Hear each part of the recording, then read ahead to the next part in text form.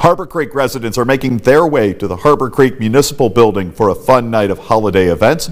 Light Up Night, giving people a chance to take pictures with Mr. and Mrs. Claus. Also take a ride on a horse-drawn trolley.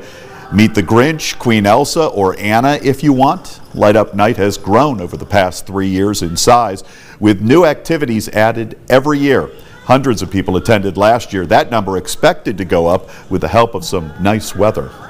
I think events like this are so important for community members to get together, to engage. It fosters a great sense of community, and Harborcreek's a wonderful place to work, live, and play. And so this is just embodying all of those qualities that Harborcreek has.